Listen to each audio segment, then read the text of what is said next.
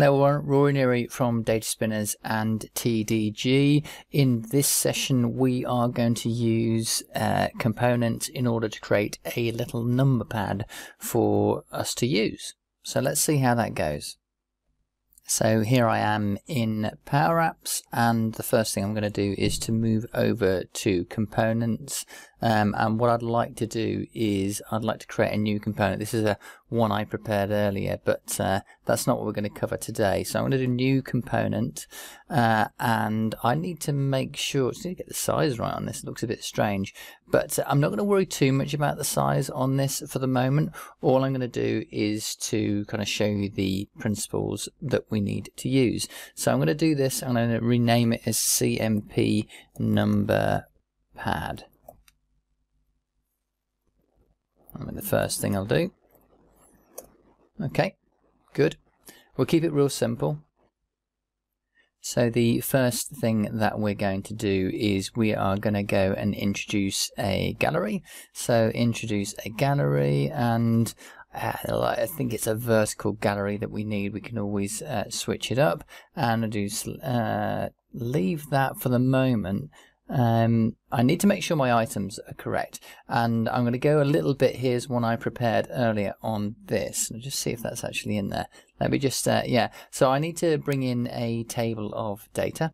The way to do that is to go onto the items property on the gallery and just remove that and replace it with this text here. So what we'll find is obviously this isn't in the format that we need it, but we actually started to get something already. Essentially it's just got it's a table with only one field in, so let's just get rid of that, and we'll also just going to go onto the gallery itself and just make sure what we need. The shape of the gallery is just that we need it pretty well blank. Will do. Get rid of that, and then we'll also get rid of this because we don't need it. In fact, we don't even need this, so we can worry about that another time. What we are going to do is we are going to make sure that we do the wrap correctly on. So in order to do that, we are going to move over to the right hand side, and we'll go on to the wrap count. We'll change that to 3. So there we are. So we've got 1, 2, 3, 4, 5, 6, 7, 8, 9. We've even got a dot in there. I've been really nice to you guys. So that kind of gets us started. We've got a gallery with different bits in. We really need to make these things look a bit more like buttons, because that's what they're going to be. So we'll do insert button. I'm not going to go too crazy over the formatting and so on this, and then we'll go on the text on this, and we'll make it this item. It should be .number. Yeah, that will do. That gives us that, and we'll get rid of this text here, and then maybe sort of soften this up a bit with some border radius and make sure it's something like that. I'll go with 10, see what that looks like. Okay, that'll do on that. Probably make the text size a bit bigger. So change the size, make it, I don't know, it looks like 25 might be a better size for this.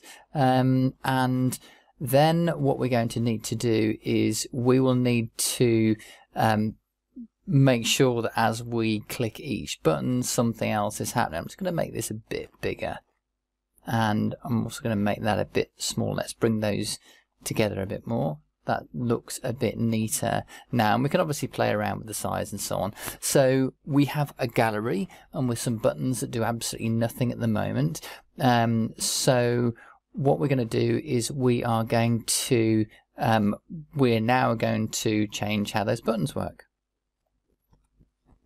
So what I'm going to do is I'm going to click on the first item, and then look at the onSelect property, and on the onSelect property we are going to change our variable. So what we'll do is we'll do set gvEntry.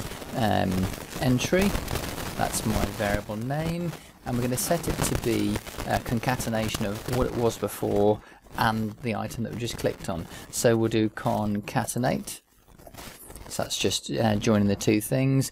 gvEntry and this item .number.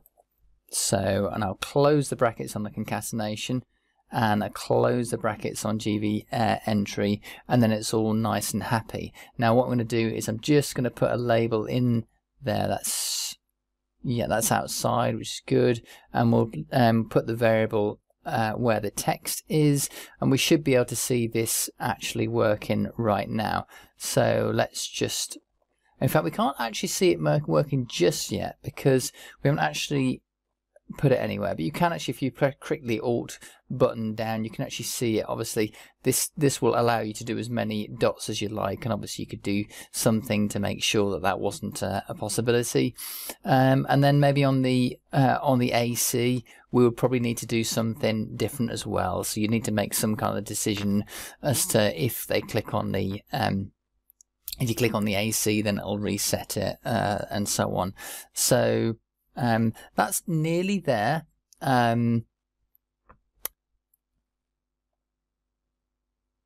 So in order to get this calculation out, we are going to need to create a new custom property, and it is an output property, and it's going to be a number, and we need to make sure that it is a number. So display name, and we'll call it let's call it for the moment calc total. It's probably not the best naming convention, but we'll just work with it for the moment. Name is calc total, description, I'll just put the same name in each case, and then we'll just do create on that. Then we'll need to move to the advanced section, because at the moment all it's going to do is produce calc total, and what we want to do is to make it the gvEntry.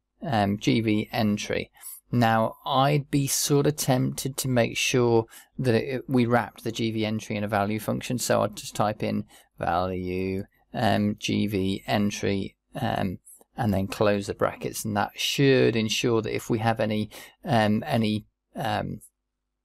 dots at the end, then it's not going to cause us any problems. So there we are, we're nearly there. So let's see if we can make use of this component. We're going to move to our screens here. We've got some funnies to do with, you know, how big things look and so on. And what we're going to do now is going to move on to the drop down top right for components. We're going to get our CMP number pad, and we are going to put it in, which is fantastic. And then what we'll do is we'll put a label which sits outside the component, and we'll get it to read what the component is telling us. So I need to put the size up a little bit because I can't even see that. So make that, let's make it 40, nice and big. And then on the text property, what we'll do is we'll set that to be CMP numberpad _1 dot, and then we're going to go and look for this this calc total property, and at the moment it is 0, which is great. And let's just check the performance of this. So 15 point. Oh, I just made a mistake. What a pity. And that does illustrate already that we've got, I'm going to say a problem with it. It's just that we've hardly spent any time on it. So we don't have the AC working. So let's just work with that for the moment. So what we'll do is we'll move back to the components, and we will then get the AC working. And I think the way in which we're going to do that is we are going to just do a simple if statement. So let's just go on there. So I'm going to do it as a, yeah, I'll just do it as an if statement. Switch. Switch. And in fact, no, do if this item, nope, this item